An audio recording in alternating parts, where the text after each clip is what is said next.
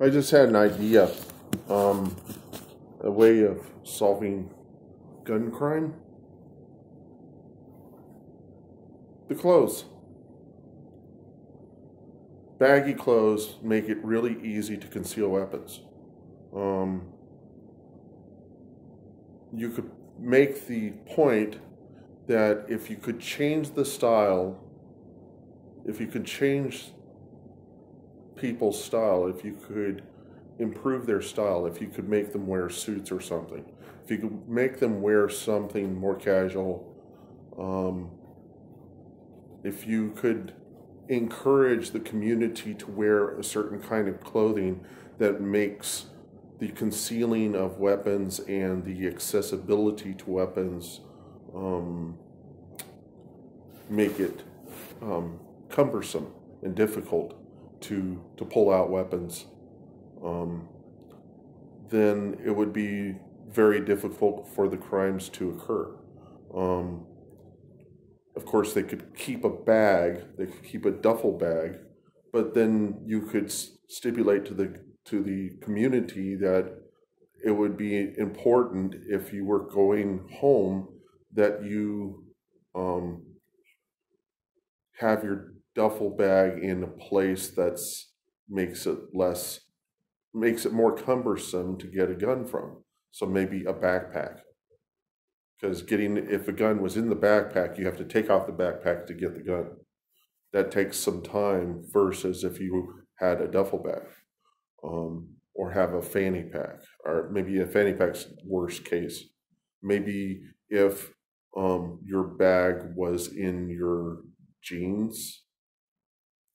There's all sorts of things that could be done here. Maybe rather than having duffel bags, you encourage people to use wheeling accessories that have like boxes, like, you see old people use these things from time to time, that you put your bags on a wheeling accessory, you don't carry it in your hand.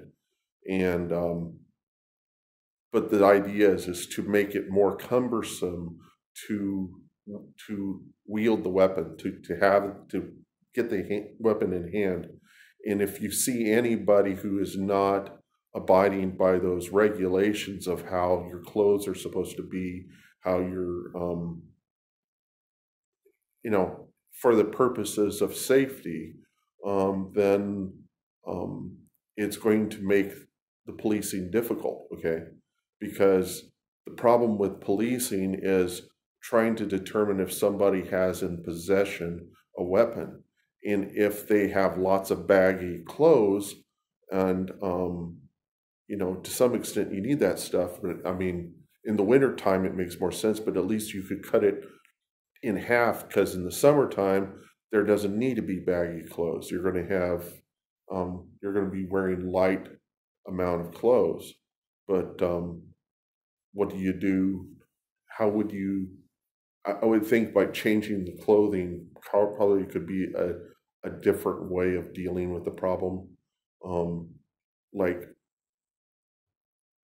also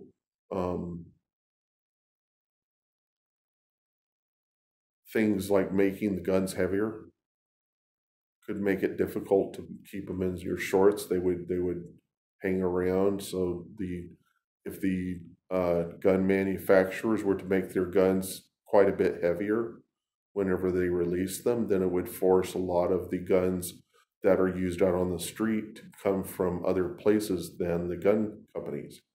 See, if your guns were heavier. So you add a lead weight to the gun, about 5 pounds, and that is being the entire body of the gun.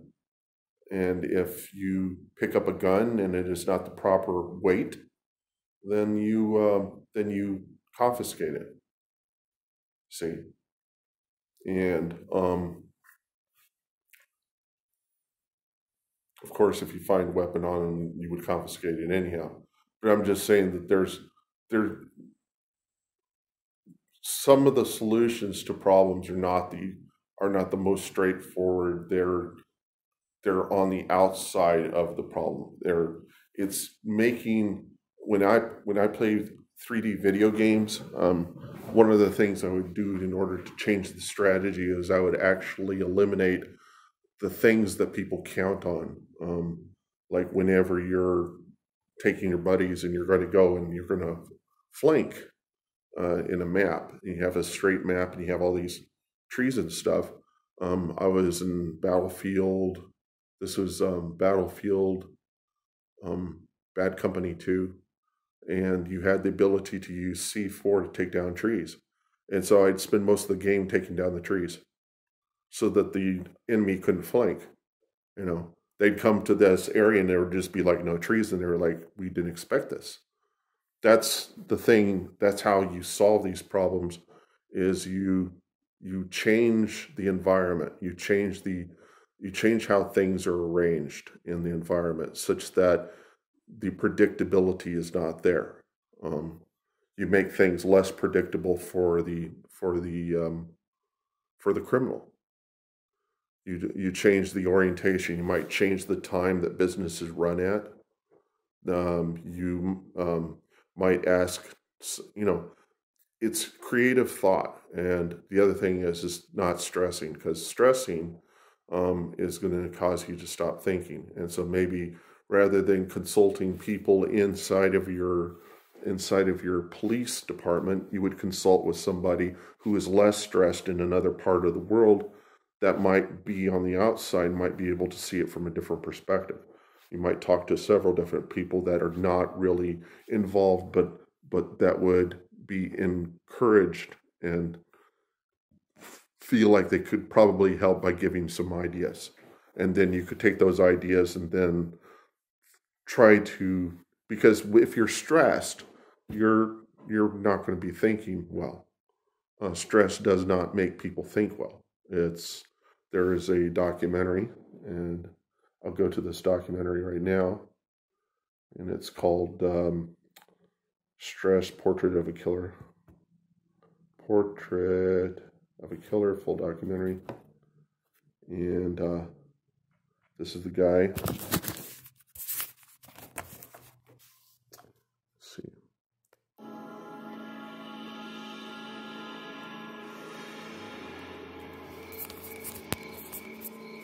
What am I thinking about? Mortgage. Well, let's go about halfway. Let me see where it is that he starts talking about physiology. I think it's right in here. Night. This was like the greatest news. Never again were they going to have to sit down their patients and make eye contact and ask them how's it going. So anything stressful, it's got nothing to do with stress. It's bacterial disorder. So no longer would the solution be stress management. Now it could be something as simple as a pill. It was a major breakthrough. Stress didn't cause ulcers. Case closed. But a few years later, the research took a new twist. Scientists discovered that this ulcer-causing bacteria wasn't unique. In fact, as much as 2/3 of the world's population has it.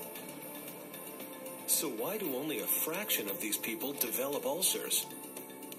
Research revealed that when stressed, the body begins shutting down all non-essential systems, including the immune system. And it became clear that if you shut down the immune system, stomach bacteria can run amok. Because what the stress does is wipe out the ability of your body to begin to repair your stomach walls when they start rotting away from this bacteria. So stress can cause ulcers by disrupting our body's ability to heal itself.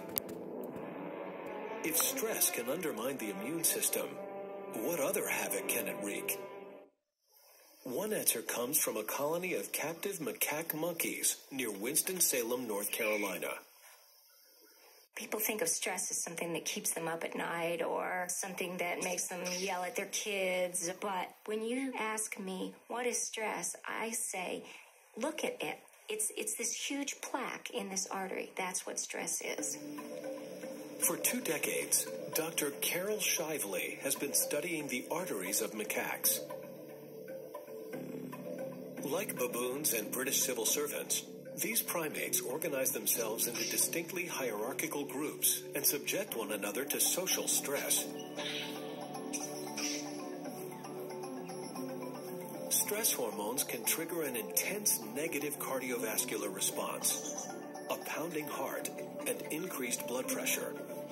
So if stress follows rank, would the cardiovascular system of a high-ranking macaque, call him a primate CEO, be different from his subordinate? When Shively looked at the arteries of a dominant monkey, one with little history of stress, its arteries were clean. But a subordinate monkey's arteries told a grim tale. A subordinate artery has lots more atherosclerosis built up inside it than a dominant artery is. Stress and the resulting flood of hormones had increased blood pressure, damaging artery walls, making them repositories for plaque. So now when you feel threatened, your arteries don't expand and your heart muscle doesn't get more blood, and that can lead to a heart attack. This is not an abstract concept. It's not something that maybe someday you should do something about. You need to attend to it today because it's affecting the way your body functions. And stress today will affect your health tomorrow and for years to come. Social and psychological stress, whether macaque, human, or baboon, can clog our arteries, restrict blood flow, jeopardize the health of our heart. And that's just the beginning of stress's deadly curse.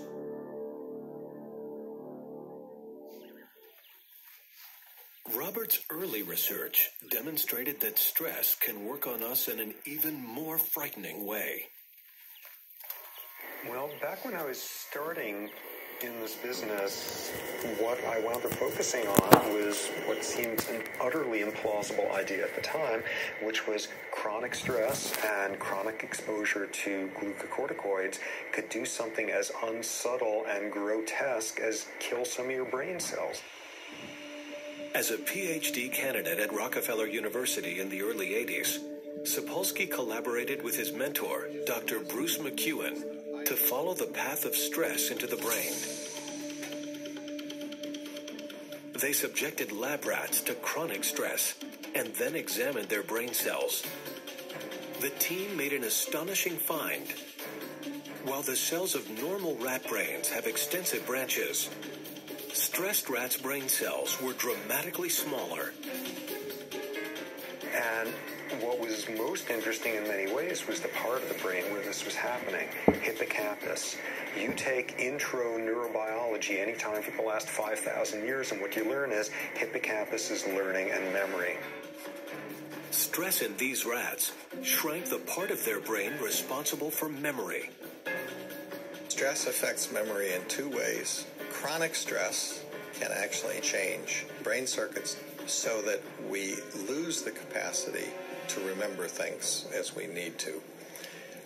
Very severe acute stress can have another effect, which is often we refer to as stress makes you stupid, which is making it impossible for you over short periods of time to remember things you know perfectly well.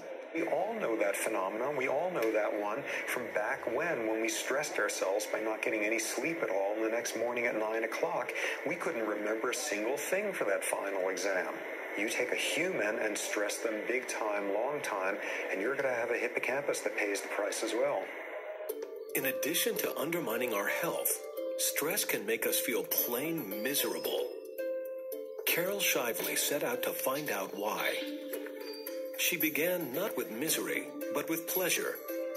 Shively suspected that there was a link between stress, pleasure, and where we stand on the social hierarchy. Just like stress, pleasure is linked to the chemistry of the brain. When a neurotransmitter called dopamine is released in the brain, it binds to receptors signaling pleasure. Shively used a PET scanner to examine the brain of a non-stressed primate, our primate CEO. what we see is that the brains of dominant monkeys light up bright with lots of dopamine binding in this area that's so important to reward and feeling pleasure about life. Shively then looked at the subordinate's brain. What we discovered is that the brains of the subordinate monkeys are very, very dull because there's much less receptor binding going on in this area. Why is that? What is it about this area of the brain? When you have less dopamine, everything around you that you would normally take pleasure in is less pleasurable. So the sun doesn't shine so bright, the grass is not so green, food doesn't taste as good. It's because of the way your brain is functioning that you're doing that, and your brain's functioning that way because you're low on the social status hierarchy. One feature of low rank is being low ranking, the reality. An even stronger feature by the time you get to humans is not just being low ranking or poor, it's feeling low ranking or poor. And one of the best ways for society to make you feel like one of the have-nots is to rub your nose over and over and over again with what you don't have. Richmond, California, a town where society's extremes can be spotted right from your car. This is cardiologist Jeffrey Ritterman's regular commute. You can learn a lot about the stress and health outcome just from the neighborhoods you visit. In this neighborhood, the life expectancy is quite good, and most of the people are pretty healthy. And as we reach the top of the hill, it gets to be a little bit less privileged. And as we make this transition, the social status begins to drop, and correspondingly in those areas the health outcome is much worse. And these people are not going to have the same life expectancy as the people in the middle class area we started in. People are on guard, people are vigilant, they're living a more stressful life. This is a community that produces high stress hormones in people, and over time, it takes its toll. One of Dr. Ritterman's patients is 65-year-old Emmanuel Johnson. His career? Guidance counselor in one of America's most dangerous neighborhoods. Well, last year, I think we had 47 homicides. You know, in the last 4 days, we had 11 shootings, 3 deaths. And I just know 9 times out of 10, it's going to be a relative or someone that the kids know. For Emmanuel Johnson, there is a price for chronic exposure to this stress. 5 years ago, I had a heart attack. I'm a diabetic, too. I have to work on it constantly. I've been in this business 20 years, so it's stressful, just working the job. So over the years, the cholesterol, the blood pressure, the sugar came on later, but the stress was always there long before they came on. Emmanuel Johnson's body may be telling yet another story of stress. The Whitehall study in England found an incredible link between stress, your position in the social hierarchy, and how you put on weight. So it may not be just putting on weight, but also the distribution of that weight. And the distribution of that weight, putting it on round the center, is related to position in the hierarchy, and that in turn may be related to chronic stress pathways. So we said, does that happen in monkeys? Because they organize themselves in a hierarchy too. And it turns out that it does. Subordinate monkeys are more likely to have fat in their abdomen than are dominant monkeys. I think the most amazing observation that I've made in my lab is this idea that stress could actually change the way you deposit fat on your body. To me, that was a bizarre idea that you could actually alter the way fat is distributed. Sapolsky, Shively, and others think stress could be a critical factor in the global obesity epidemic. Even worse, fat brought on by stress is dangerous fat. You know that fat carried on the trunk or actually inside the abdomen is much worse for you than fat carried elsewhere on the body. It behaves differently. It produces different kinds of hormones and chemicals and has different effects on your health. whatever it is that works for an individual, they need to value stress reduction. I think the problem in our society is that we don't value stress reduction. We, in fact, value the opposite. We admire the person who not only multitasks and does 2 things at once, but does 5 things at once. We kind of admire that person. How do they manage that, you know? Well, that's incredibly stressful way to live. We have to change our values and value people who understand a balanced and serene life.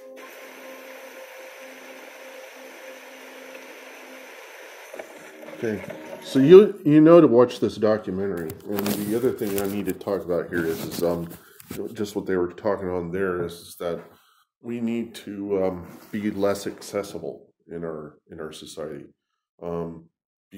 Having cell phones on us all the time means that our employers are going to be able to call on us wherever we are and bring us into work, and the employers are going to take the fact that your job is your life, and that you'll do anything to keep your job, and that produces stress. And if the employer works this way, if they really abuse their employees, we need to be keeping databases of these kinds of treatment across the entire states. Every anonymous databases, we need to be collecting this information and letting people know where there are businesses where things are expected more of people in ways that they shouldn't be stressed. However, it isn't always the case. Sometimes people are running their own business. If you're running your own business, you probably ought to be working for somebody else while you're doing it if it's not profitable, because in this day and age, there are a lot of big boys, and they could knock you over at any time. You can't rely on a business being a lifestyle business that is going to be trustworthy unless you're in a community where everybody supports you and the people in the community have enough money to keep you well supported. The big problem in our world is there are a lot of greedy people, and we got a lot of, and all these excessive problems, all these need for people to survive. A big part of it, I think, that we could pretty much eliminate is watching television, because television adds to it social stress, concern about how you look, concern about what you wear, concern about who's the most famous, and things like that. If you pretty much eliminate that thing, then you're probably going to be watching documentaries on YouTube. And that's less stressful for me. It might be stressful for other people. But the thing is that